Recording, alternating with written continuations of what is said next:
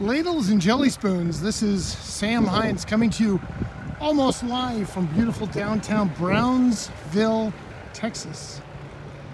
Or as my friends would say, Brownsville, Texas by God. Or the sovereign state of Texas. In any case, here I am. I am heading down this incredibly well manicured, glass smooth riding trail atop, or should I say, astride my $50 Mongoose paver bicycle. It's a really unusual bike. It's got like a mountain bike frame.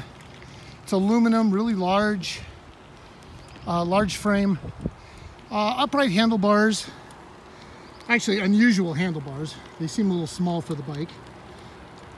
Got my phone holder right there. And it's got 28-inch tires. Now, for those of you who don't know, 28 is very unusual. There are 26, which are pretty standard. There's now 27.5, which is kind of a hybrid between a 29 and a 26, and there's a 29er. Now I'm going to stop here because this is a crosswalk.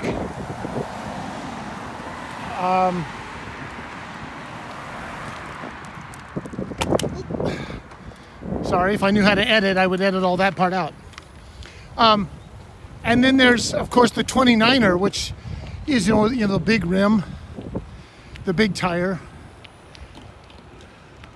And this is essentially what this is as a 28-inch. It is essentially a road tire, otherwise known as 700 centimeters, or is it 700 millimeters? I don't know that.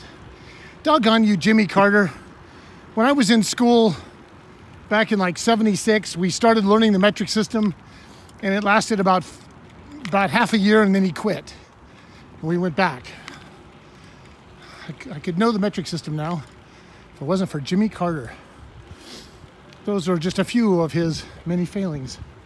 He's a good man, builds a lot of homes for Habitat for Humanity, but not a very good president. Anyway. So I actually had to order these tires online because nobody had tubes for a 28-inch.